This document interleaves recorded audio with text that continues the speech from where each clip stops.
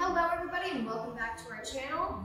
Happy holidays to all of you. So today we are going to be giving several different ideas for the holidays, whether your family is wine drinkers, sparkling wine drinkers, bourbon drinkers, tequila drinkers. We will cover it all. All the drinkers. All of them. So let's start with my cocktail today. I will be using the Governor's Cuvee Stanford. They are out of Hooray, California. It's actually a really fun bubbly and it is rather inexpensive as well. Just twist it and it should come off very, very slow in your hand and release almost no noise. So now that we have our sparkling wine open, we are going to take some cranberry puree. We're going to put our sparkling wine in there. Usually I would have a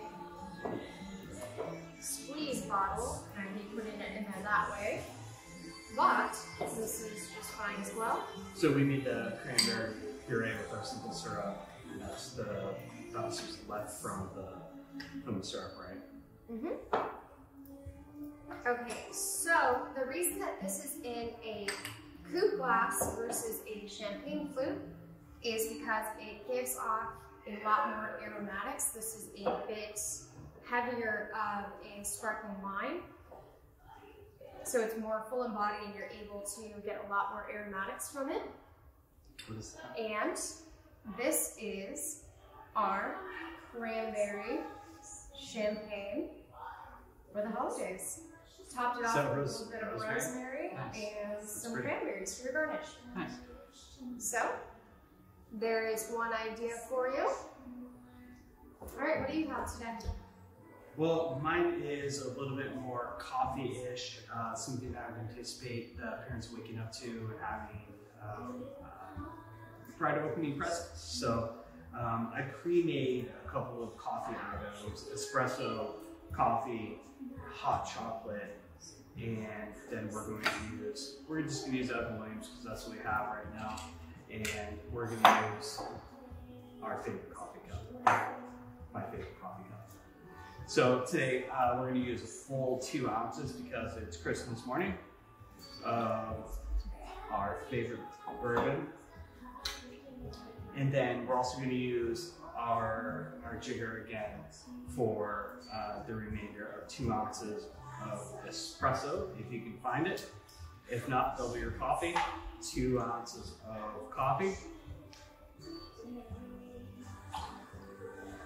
And 4 ounces of hot chocolate. 1, 2, 3, 4. And then we're going to take a little Godiva because we need more booze. These things are awesome. Amazon, absolutely incredible pour stops. Measuring your liquor is incredibly helpful. And we're going to use that 1.5 ounces of Godiva in that.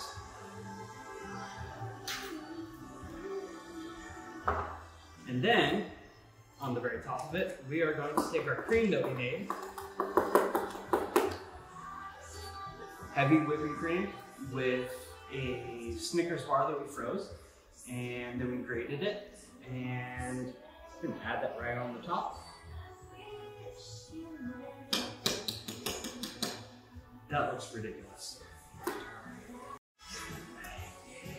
All right, so our next cocktails, mine is going to be for your vodka drinkers. So the next cocktail is going to be a spin on a peppermint martini. So we are going to be using peppermint schnapps.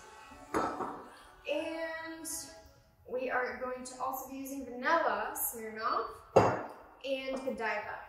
It's a white chocolate liqueur. It's probably my favorite white chocolate liqueur. All right, so first we are going to add ice into our shaker.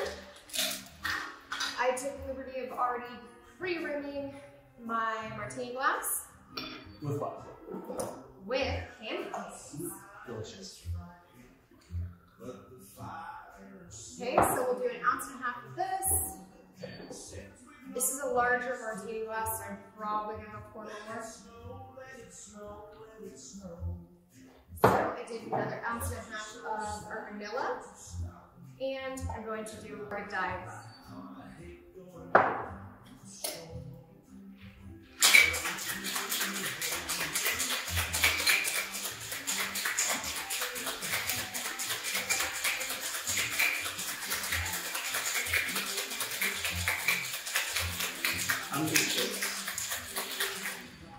You know, back in the day, they used to have shaker boys that would stand there for hours on end doing nothing other than shaking cocktails. I could do that. Wow. That looks so cool.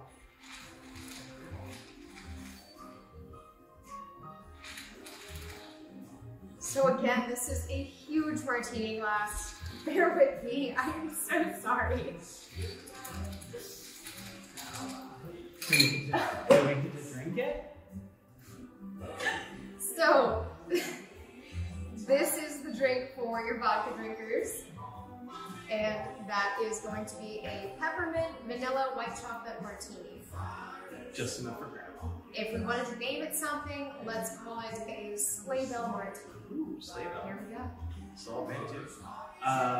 So my take is a little bit different, and it's for the winemakers. And we got a little bit, not super creative with this, but it actually turned out incredibly well.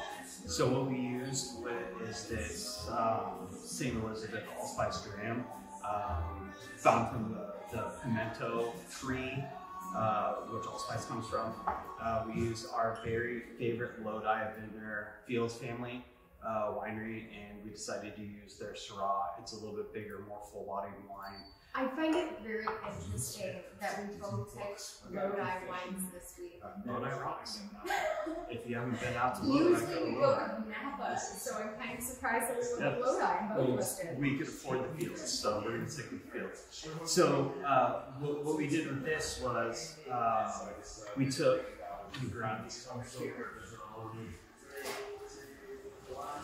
we dehydrated a bunch of blood oranges and oranges, and they just turned out absolutely beautiful. They're almost like candy.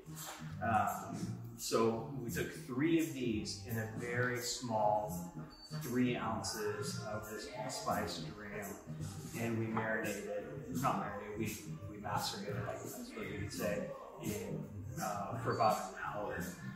And then. So how'd you do it? Did you cook it, or you just let it sit together for an hour? 3 of these. Okay. Boom, boom, boom. 3 ounces of this. Okay. Boom, boom, boom. And let it sit. And then I took a pan that was super hot with nothing in the bottom. It was a dry pan, added a cup of Syrah and a 1/4 cup of this St. Elizabeth allspice dram. Excuse me. So myself would be asking, did you have it on the burner or? Yes. Oh, okay. Yeah, it's on the burner. So we added our St. Elizabeth dram that had been sitting in our dried fruit. Added that and came out with, yes, it is a pickle jar. And it came out freaking amazing. Nah.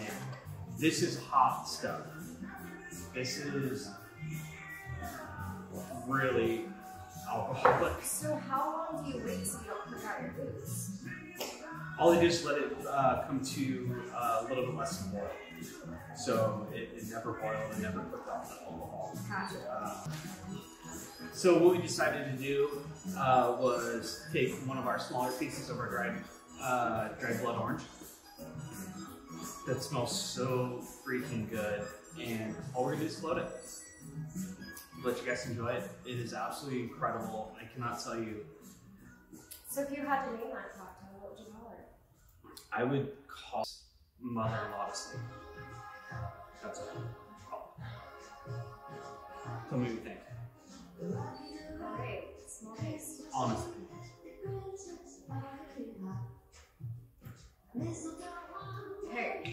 So thinking, I thought this wasn't going to be that good. I'm genuinely. I was not anticipating. The allspice really, really hits the spot on something. If you didn't have that allspice, this would be a tragedy. Allspice is kind of crazy when you think about putting it together with wine, but it's like typically families that you do your typical herb or your spice blend on the stove before people come over, make your house smell nice. That's what you have